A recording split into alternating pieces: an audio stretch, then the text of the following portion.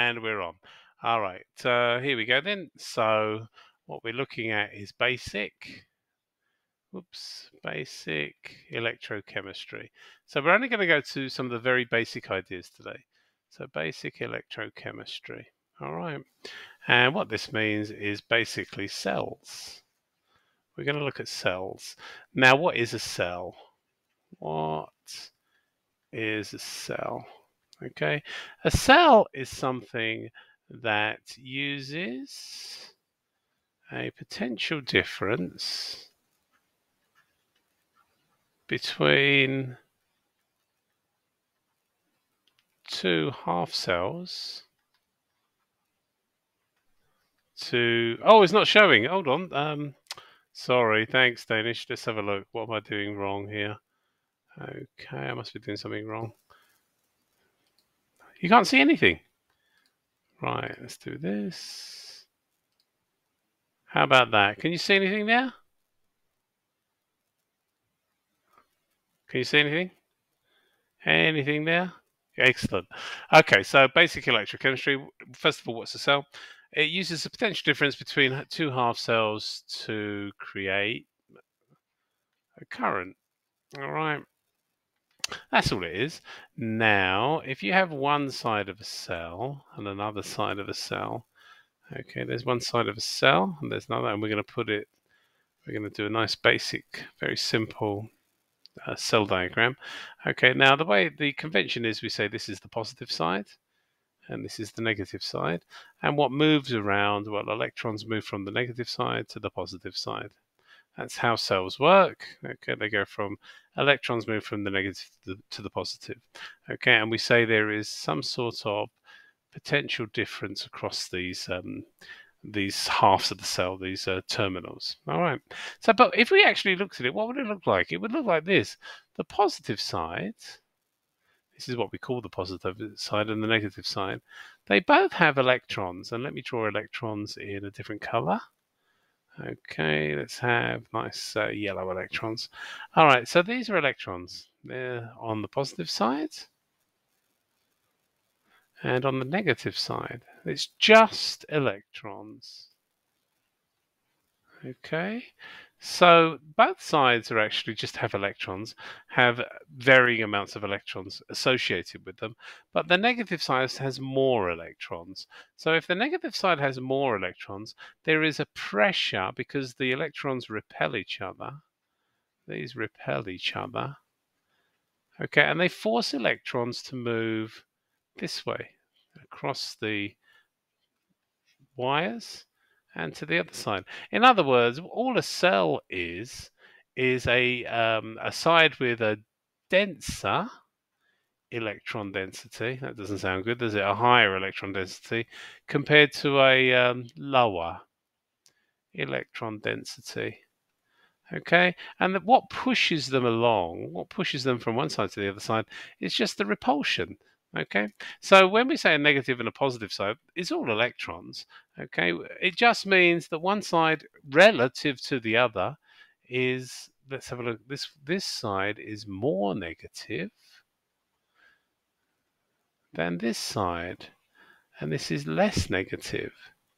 Okay, but instead of saying more and less, we just say, well, one side is the negative side and the other side is the positive side. But it's a relative thing.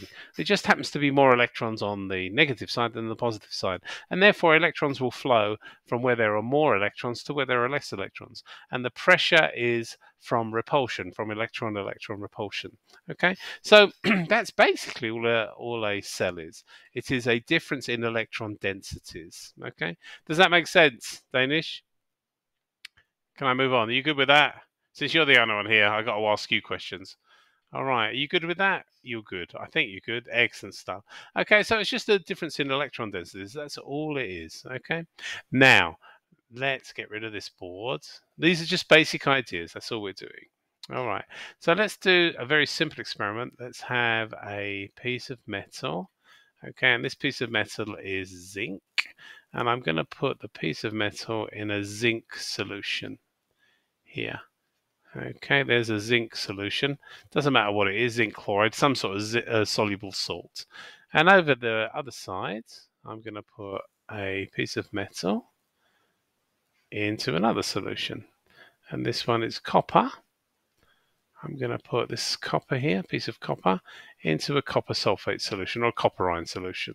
Now, believe it or not, there's going to be an equilibrium set up here at the surface, and there's going to be an equilibrium set up here at the surface between the ions in solution and the ions in the piece of metal. Because don't forget, in the piece of metal, it is zinc ions. If you remember this is what a piece of metal is, surrounded by electrons in this delocalized field. Okay, so there's an equilibrium between the metal and the solution, and there's an equilibrium on the right hand side between the metal and the solution. Okay, now this here is the equilibrium. So we have zinc. It's in equilibrium with zinc ions. Okay, and 2 electrons are lost. All right, here we have copper in equilibrium with copper ions, and 2 electrons are lost. Again, now I don't know which way it goes, but let's have a look. Every time a zinc ion goes from the piece of metal, let's pretend that zinc ion has gone from there to there, it leaves its electrons on the piece of metal. Okay, so the piece of metal becomes a little bit negative and the solution becomes a little bit positive, and therefore we have a potential difference. We have a PD between the piece of metal and the solution. I can't measure this. This cannot be measured. Okay, we can't measure this. All right, we can't get at it. We can't get this difference in potential to do any work. Okay, we can't do that. And this thing is known as a half cell. Okay, now in the copper, same thing's going to happen. Maybe electrons are going to leave. Sorry, not electrons, ions are going to leave. And there, copper's going to leave and go into solution. And what's it going to do? Well, it's going to leave its electrons on there. Okay, and again, what's going to happen? Well, the piece of metal gets a little bit negative and the solution gets a little bit positive. And again, what do we have? We have a potential difference between these two. There's a PD built up. There's a potential, okay, in the system. We can't get at it, but there it is. All right. Now, this is the question. These are 2 half cells, so there's a half cell here. And we can't do anything with these things. They just, there's a potential associated with the system. All right. So, so far so good. So what, really? Now, which one of these two do you think there will be a greater potential on? Well, if we remember from Form 4, I guess, our it's not the electronegativity series, is it? Let's start that again. It is the reactivity series. If we remember the reactivity series, we know that zinc is more reactive than copper. Okay, so in our minds, a nice way of thinking about it is more zinc ions will go into solution. Okay, I'm doing 3 here, but on this side, I'm only doing 2 copper ions into solution.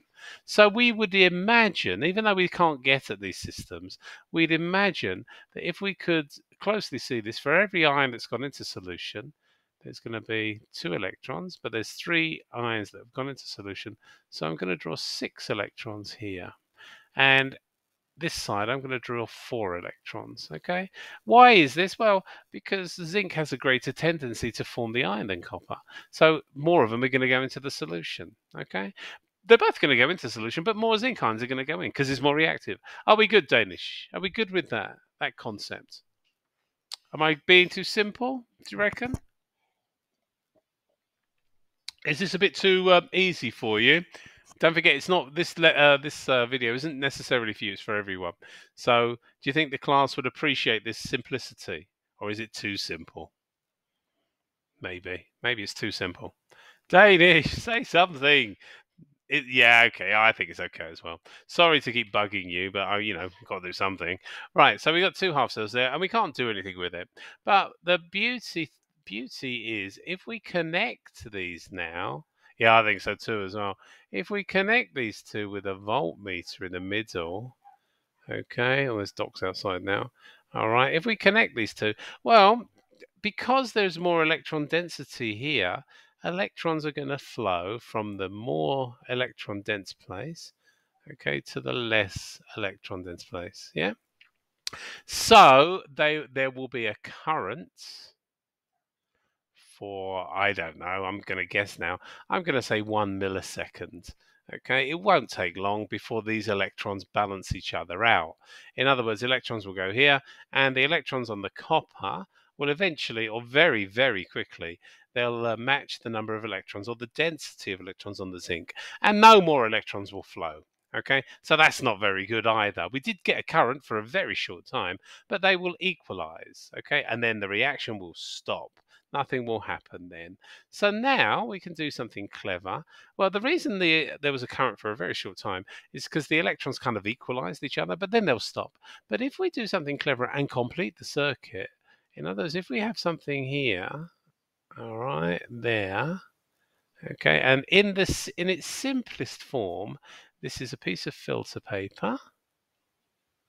Okay, and the filter paper, normally we soak it in this guy, potassium nitrate solution. Okay, so if we do that, what happens is, as the electrons flow through here, up the top circuit here, this side becomes more negative. This side down here, the copper side becomes more negative. And what happens in the salt bridge is, to counteract that, positive ions come off the salt bridge. And in this case, it's going to be K plus ions. They're going to come off the salt bridge. And the other side, it keeps pushing electrons around, and so it's becoming more positive because it's losing electrons. What happens here is, to replace all these electrons lost, to replace the charge of the electrons, nitrate ions come off the salt bridge here. Okay, so it's hard to imagine, but what's happening now is we're allowing the electrons to flow through the top circuit. This top circuit is known as the external circuit, and the bottom circuit is known as the internal circuit. How do you spell internal? Internal circuit. Okay, and now we can have a flow that will carry on. Won't they contaminate the half cell? Well, that's the thing, you see. It shouldn't have ions associated with ions in here or ions in here. Okay, the reason we use this thing, as you obviously know, this thing is known as a salt bridge. Okay, now it can't be made of metal because that would contaminate things. That would create its own potentials. So what we do is, the salts come out of the piece of filter paper just to equalize the charge, so one side doesn't get more negative than the other side. Okay, it's to complete the circuit. All right, so will it contaminate it? Yeah, you will get nitrate ions in one side and potassium ions in the other. But compared to the original concentrations, it won't make any difference at all. So when I connect these two, I will get a voltage. Electrons, like this, when I've connected it like this, I'll get a voltage. Electrons will go from the zinc side to the copper side. And I can't remember exactly the voltage on this, but I think it's 1.1 volt I get there. Okay, now I don't know what's going on here. All right, all I know is the difference between the electrode potential of one half cell and the electrode potential of the half cell of the other half cell is 1.1 volts. Yeah.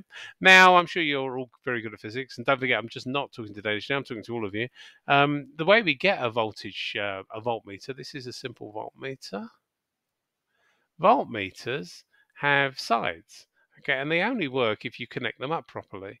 All right, and now this voltmeter will only show a reading of 1.1 volts when the negative side is connected up to the zinc side. Whoops. And the positive side is connected up to the copper side.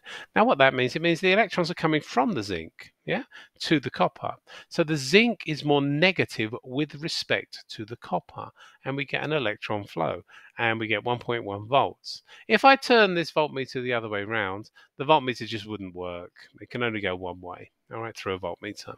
Okay, but if I do it properly, I get this. I get 1.1 volts. And which side is the negative terminal? Well, it's the zinc. That's the one that's creating, that's the one that's giving us its electrons. How do we know it's the negative terminal? Well, because I had to set up my voltmeter in such a way that it would only work when the negative was connected to the zinc side.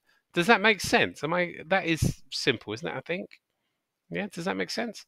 Unfortunately, I've only got you to talk to, Neil, but thanks, Danish. Nilbert, Danish, I meant to say.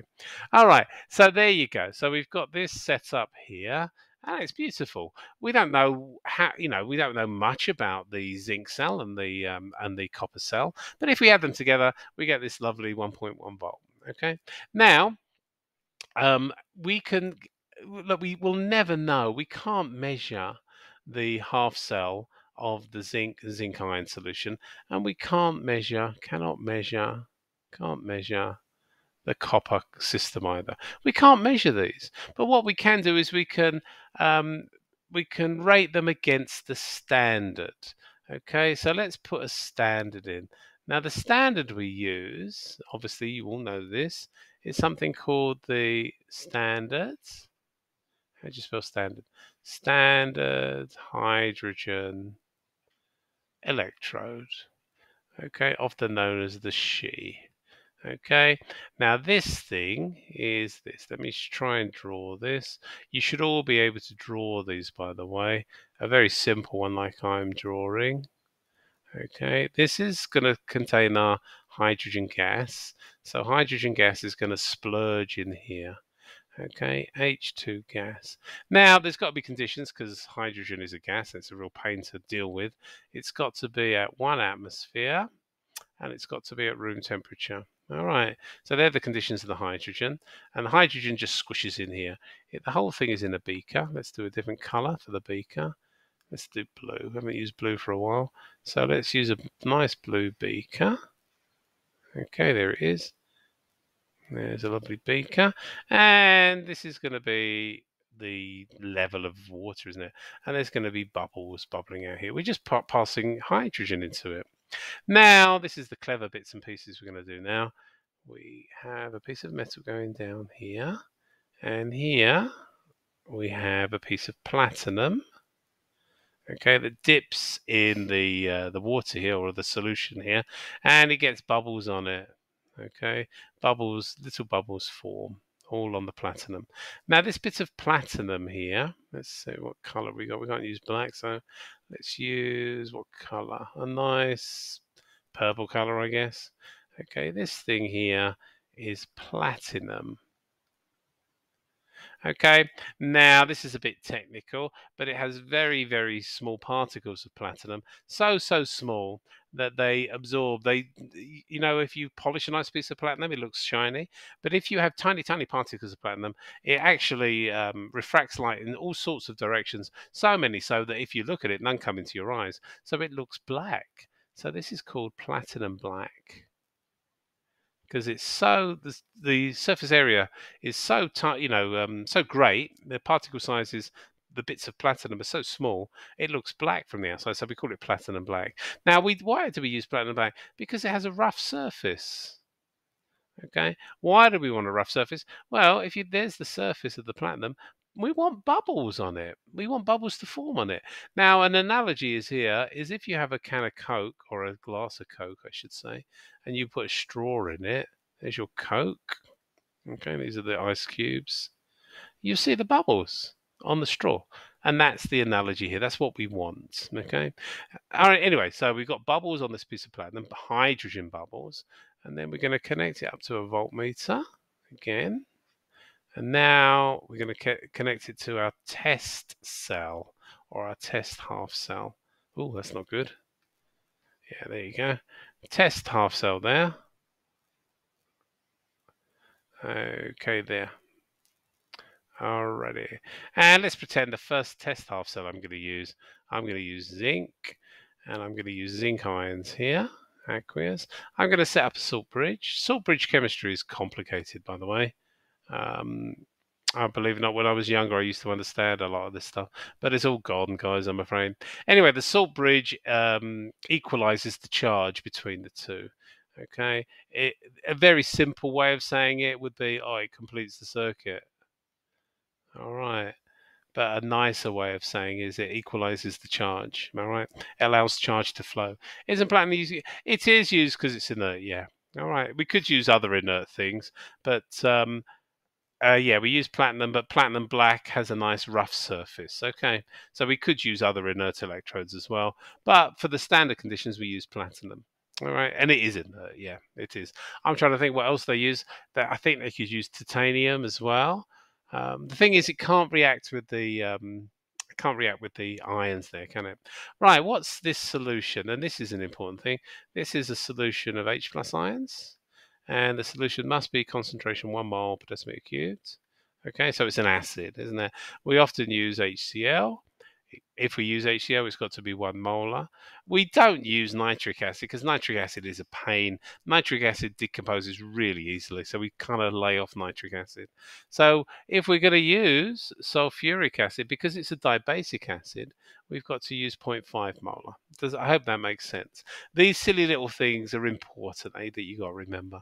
So on the left-hand side, it's called a standard hydrogen electrode. And on the right, we're testing the zinc cell, aren't we? So we want to say, well, compared to hydrogen, how about zinc? Is zinc positive or negative? Well, what we find is we only get a reading on our voltmeter when we put the negative on this side and the positive on this side. Okay, it only works then. Okay, so what that means is the zinc must be the negative electrode. Okay, now when we connect these two guys together, because zinc is the negative electron, it means the electrons must flow from the zinc like this. It goes down here and down here. Okay. By the way, let me set up my equation here. It's hydrogen. Oh, Solofello's arrived. Well done, Solofello. All right, you're on video. Right, so we've got H2 gas. Oh, don't laugh, dear. Bloody hell. Turn your microphone off. Bloody hell, Danish. It was fine without her, wasn't it? Right, it goes to 2H plus, aqueous, plus 2 electrons. And this one is zinc, zinc solid, goes to Zn2 plus, plus 2 electrons. So these are the two equilibria, the one at the zinc and the one at the hydrogen. All right, so electrons go from the zinc to the hydrogen. All right, and as we've said, how do we know that? Well, because this is how we set up the voltmeter. This is our voltmeter, and we had to set it up like that. All right. Now, when we do this, and now I'm going to guess now, I think we get 0.76 volts, and I'm guessing that. It's about that, I think, okay? 0.76.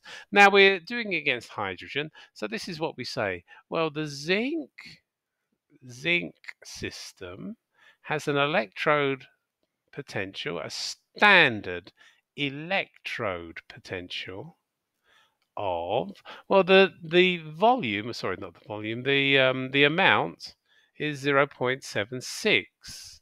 Okay, now it's 0.76, and now, but with respect to hydrogen, is it positive or negative?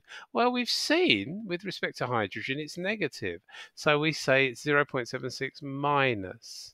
Okay, so that's what we call the electrode potential of the zinc cell. Okay, the zinc half cell. Why is it negative? Well, compared to hydrogen, it pushes its electrons onto hydrogen. Okay, how much does it push? It pushes with a kind of force of 0.76. So there's two bits to an electrode potential. There's this bit. This is the kind of the vector bit, if you like. It tells you the direction with respect to hydrogen. And this bit is the scalar part. It's how big a push it has. Solofello and Danish. Does that make sense? You're the only two I've got to talk to, so I'm sorry. Nah, don't worry about it.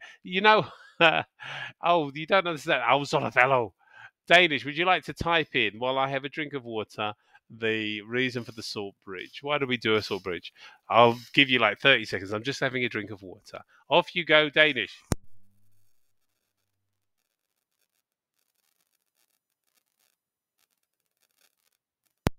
Yeah, there you go. Oh, Coquetzel's here. All right, Coquetzel. Why is everyone coming late? I don't mind. It's nice to see you, but we've been going for half an hour, guys. Right, yeah, it completes the circuit, Solofello. It's a bit more technical from shopping. Oh, you should have told me you were going shopping. All right, I would have done it later. All right, sorry about that. I didn't know. I promise I didn't know. So we good then. So yeah, it completes the circuit. If it didn't complete the circuit, Solofello, you would get no you would get no current. Yeah, you will get, when we say a temporary current, Danish, we like mean a millisecond. It would equalize the electron densities would equalize, but after that it would stop. So we need something to let it go round. It's like, what's a good analogy? Okay, a good analogy is if I got a hose, if I connected a hose to water, okay, and a tap, yeah, and I pushed it into a closed container.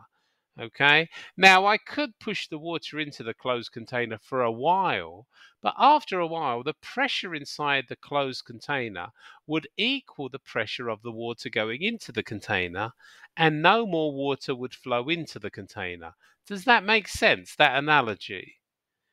So if I had a closed container with water rushing into it, yeah, the water would, believe it or not, would eventually stop when the pressure inside the container equaled the pressure of the water going into the container. Does that make sense, Olafellow? Does it make sense? So I've got water going into a container, but after a while, the pressure inside the container is equal to the pressure of the water going in. So what happens? No more water goes in. Okay? So how do I get water continually going into the container? What shall I do to the container? Anyone? Anyone? Anyone can answer this. How do I get water continually going into the container? Anyone? Anyone, anyone at all. Make a hole. Exactly.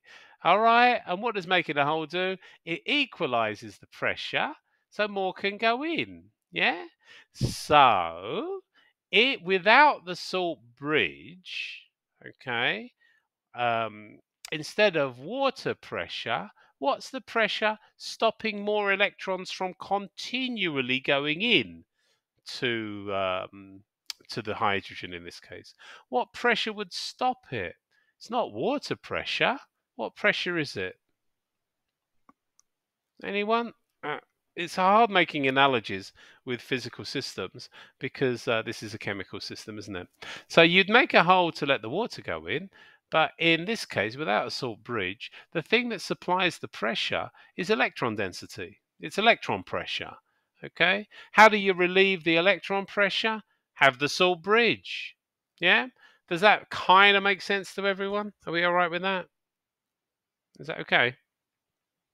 Are we good? Are we good? No one's answering. Everyone's gone. Everyone's gone shopping. All right. Now, oh, sort of, I don't know if that's a good thing or a bad thing. We'll just have to go on, though, won't we? All right. So, which way do the electrons go here? Now, before I finish off this, I realise we've been going for about half an hour. The whole idea of these videos, I don't want them to be long because if they're long, everyone gets bored, don't they? So I'm going to stop it in about 5 minutes. All right, because I don't want to do too much today. We've done actually quite a lot. Those, obviously you didn't go from the start, but you'll see we've actually talked about quite a lot of nice issues. Okay, all right. So which way do the electrons go? They go from the zinc to the hydrogen, don't they? So let me get my rubber here and get rid of all this rubbish here down the bottom. Okay, so if it goes from the zinc to the hydrogen, what are these are the equilibria. So here we have the equilibria. Okay, but then we connect the two together. So this is before connection. This is before connection, this one. And then after connection, after we've connected them, well, what reaction happens here? Zinc is pushing electrons. These are being forced onto it. So the reaction at the left-hand electrode is this. Hydrogen ions, if my pen's going to work, are going to suck up these electrons and it's going to form, no more equilibrium sign, can you see? It's going to form hydrogen gas. And this side on the left, zinc must produce electrons for me because it's pushing electrons over. So it's producing electrons. So electrons, zinc ions are going in here all over the place. There they go. And electrons keep pumping over. So before electrons, we have these two equilibria here. But after connection, we have two very specific chemical equations. Now, this is one and this is the other one. And interestingly, I think this is kind of interesting. If we add these two equations together, okay, add this one, let's call this equation number 1, and this equation number 2. If we add them together, we get this. Zn solid plus 2H plus aqueous gives Zn2 plus aqueous plus H2 gas, because the electrons, as you can see, will cancel out. Now, see the overall equation, this one at the bottom, this equation, well, it's what happens when you put zinc in acid. Of course it reacts. And what does it give us? It gives us zinc ions and hydrogen. Yeah? So listen to this. This is kind of cool. I think it's kind of cool. How could I react zinc here with acid? I could get a beaker, and I could have a beaker, and I can have an acid in the bottom. Doesn't matter which acid, sulfuric acid. And I could chuck some zinc in. And what would I get? I would get this reaction. Okay? But what I've done, very cleverly, I've separated the hydrogen from the zinc side, and I've forced the electrons to go over this thing and give me their energy. If I just throw a piece of zinc into HCl, everything gets hot. The exothermicity of the reaction goes into making the water hot.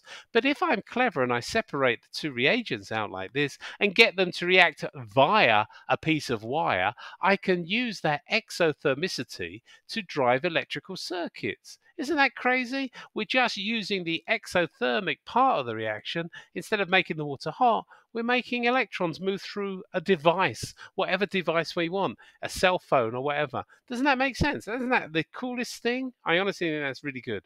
But do we get that? Are we good? Are we good? Are we good? It's cool, isn't it? It's really interesting, I think. All right, so a topic close to my heart. I like electrochem. Right, guys, let me stop the video. There we are.